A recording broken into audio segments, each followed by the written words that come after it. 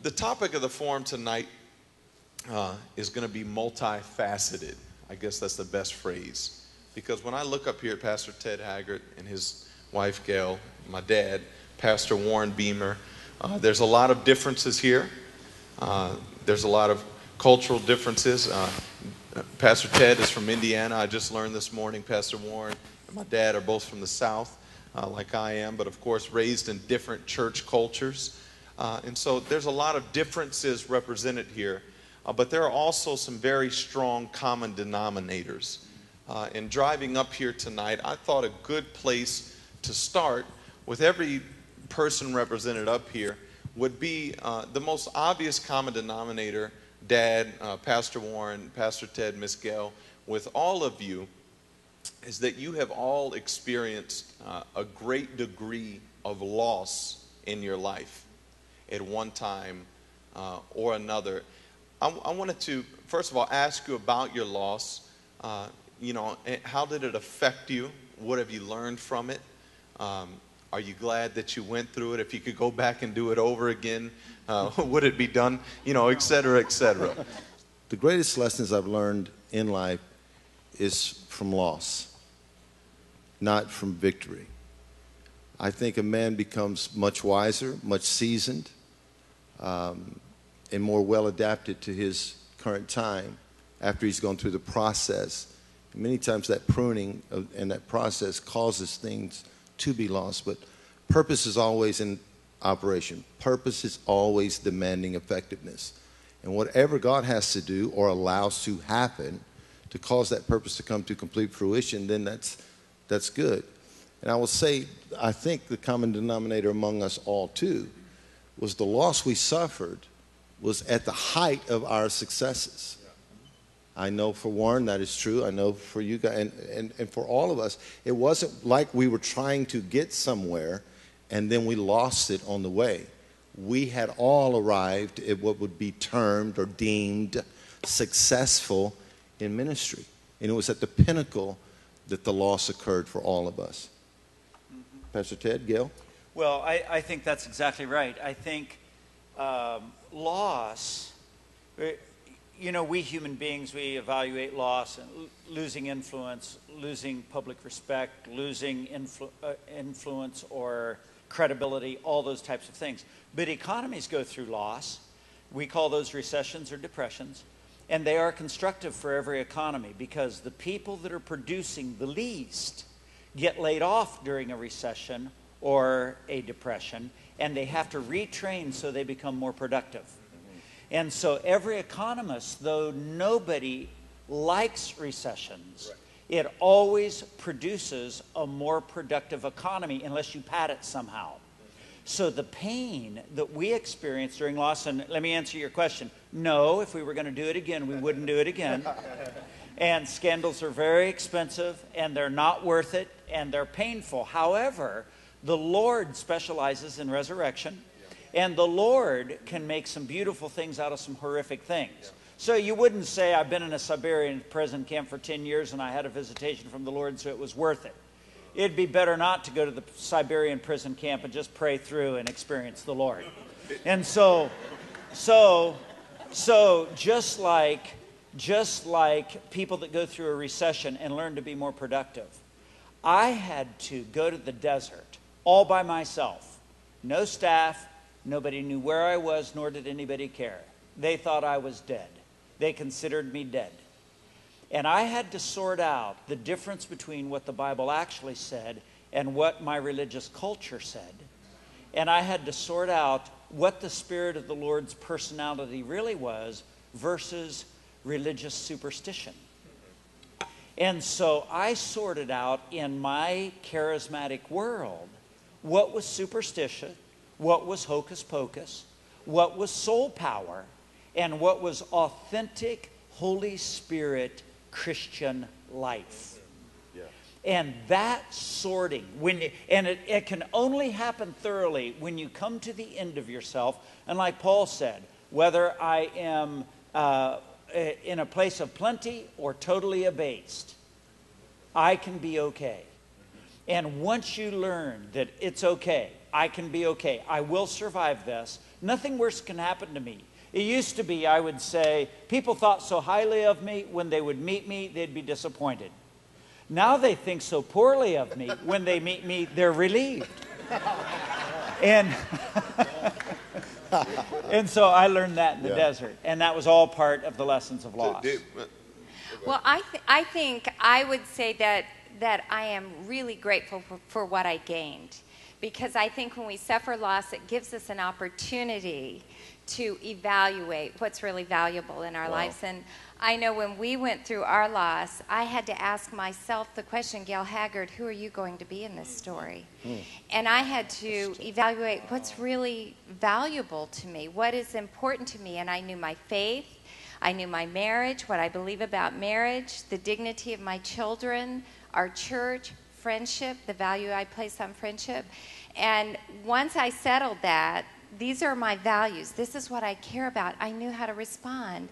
But I had to discover that in myself. I had to be pushed to the place where I had to determine what is really important here. So for that reason, I think prior to the crisis that we faced, I thought our lives were wonderful.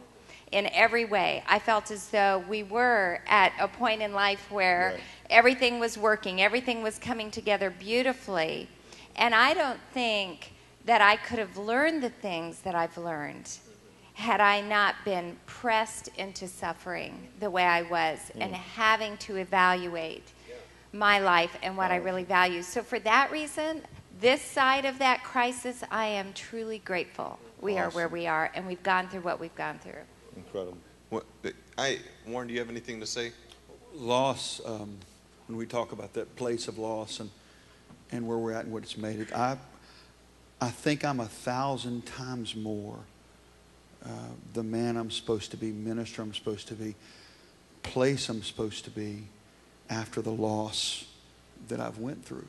Yeah. And I think I can truly count it all joy from the loss that I've been in the middle of because of what it made me. There's things I used to talk about in divorce or in different stuff like that when I talked to other people that were walking through things, and I was an idiot. I didn't have the slightest idea what I was talking about. That now what comes out of my mouth is a different thing. It comes from the middle of my spirit. There's a relation that happens between me and other people immediately that allows me to be the healing that the Lord plans for me to be, rather than me just to propagate it in some way. So the difference in me is night and day. And there really is a place to embrace it. And I can actually look and see that what I lost in so many senses I really didn't have anyway. See, this is There's brilliant. a wake up. What you're saying is brilliant. We were jokingly saying the other day, I wouldn't listen to anybody that hadn't suffered. That's right. Yeah. But here's the way I would really say it, maybe a more complete thought. If lots of people suffer and lose because they get bitter, they become angry, they die, and it is easier to stay dead. It's harder to resurrect. Yeah. All right? And so to just get depressed, go on medication and die, that's an easy way out. Okay.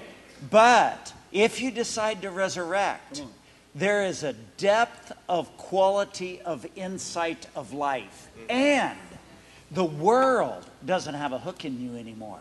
Yeah. Because then when you see worldliness, you identify it. When you see earthly things, you identify it. You know it's shallow, you know it's empty, you know those things. And when you've suffered and resurrected, there is a depth of quality about your analysis of situations that you just don't get anywhere. And even greater than our common denominator of loss is the resurrection point. The resurrection. It's our greatest common denominator right here. Yeah, that's right. The point of resurrection that's happened in the middle of what's on this stage, in mentality, in thought process, in realization of things, in future, in the reality of stuff. Sure. The resurrection there are loads is what we're of guys, really coming on here. Loads of guys lost that never got back up that aren't being interviewed tonight. And they don't even know they're lost. And they don't know it. They haven't experienced loss. They're just still walking in the same things and they don't have any resurrection, or they don't realize they've got lost. And see, it was huge for me. I had a lady say to me, I was saying, I'm out. I'm never having anything to do with it again. I'm going to do business, and I'm going to live a good life. If I would have been a businessman before and gone through this, nobody would have cared, and da-da-da-da-da. I was just whining. I love whining. I love that. It's so delightful to me. And so I was whining, and this person looked at me and they said, resurrection is so strong in you, you have no choice. You're going to resurrect. And as I was walking through the desert, praying in the Spirit, meditating on the Scripture, I realized I got to tell somebody. I got to resurrect. I got to get out of the desert. I spoke a message actually a couple of weeks ago on Easter. And the essence of the message was that you have to resurrect, like you're saying. The thing is, and I asked this question in the Easter message because the Scripture says that Peter was wondering as he walked away from the tomb. And he couldn't have been wondering how Jesus resurrected because he saw Jesus raise Lazarus from the dead just a few weeks before. They had seen Jesus raise a dead body as he's coming, as the widow's coming out of Nain, and the young man is dead there. And so resurrection is not a new thing for them. But with all of you guys, I see a lot of Jesus because Lazarus, I told the church, should have been the first one at the tomb calling Jesus out because Jesus had just been calling him. And that's what happened with you guys. Look at everyone that you guys spent the time to restore, heal, pray for their family. And then when pastors a lot of times go through things, then you got to get up all by yourself, but you still have to do that. And so I commend all of you. Can I dive a little deeper theologically? Let me commend this lady first, yes, please. You are amazing. That sincerely, because you suffered loss, Ted. You suffered loss, an enormous loss, but you didn't lose your wife Or my children. or your children, and that to me is just amazing. Gayle, you are to be held as the, okay, Jesus is the King of Kings, you can be the Queen of Queens. Yeah, well, you're listen, amazing. Gayle's question, it's what every Christian should ask. What is my role going to be in this story? That's strong. Am I going to be the accuser? Am I going to be the whiner and the blamer? Am I going to be the self-righteous? Am I going to be a healer?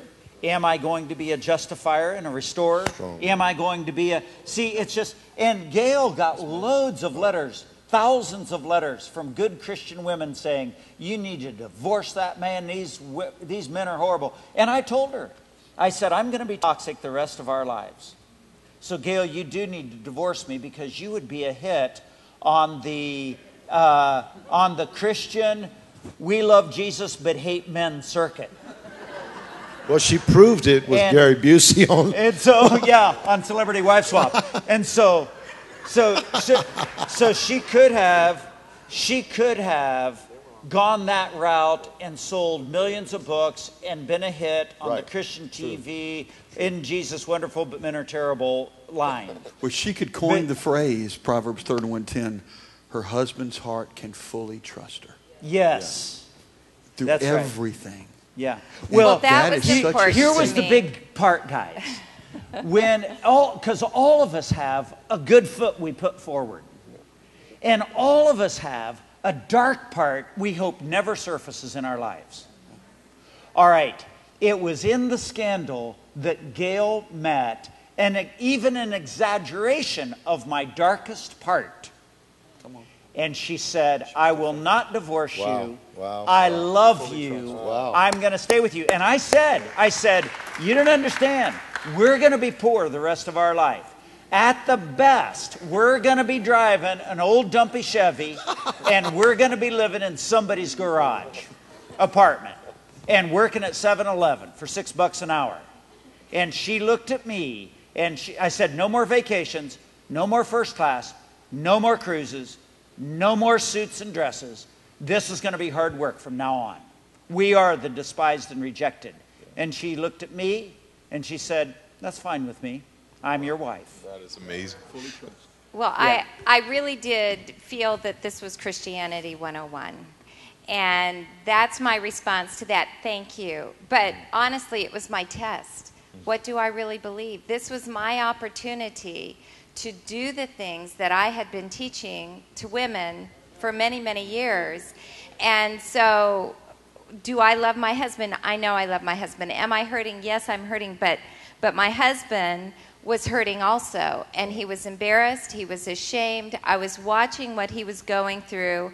I was seeing his desire to make it right, to repent. He was sincere, and I thought, what other response would I have as a believer? And so I would have done it as his wife, because I love him and I know he's so much more than the trial that he was walking through.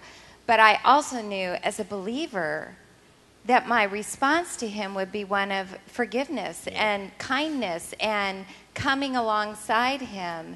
And so for me, it was Christianity 101, and I think that would resonate in all of our hearts. It wasn't hard to know what to do once I settled that that's who I am. Absolutely.